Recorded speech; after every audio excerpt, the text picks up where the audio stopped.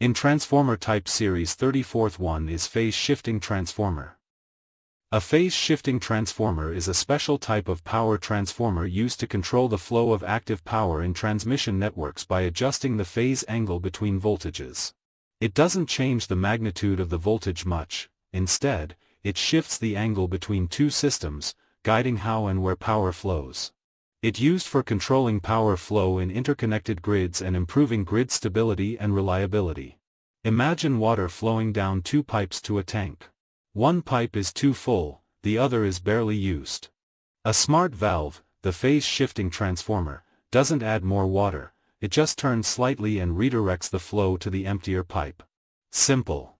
No extra water, just a smart direction change. Like a smart valve, it doesn't add power, just changes the path.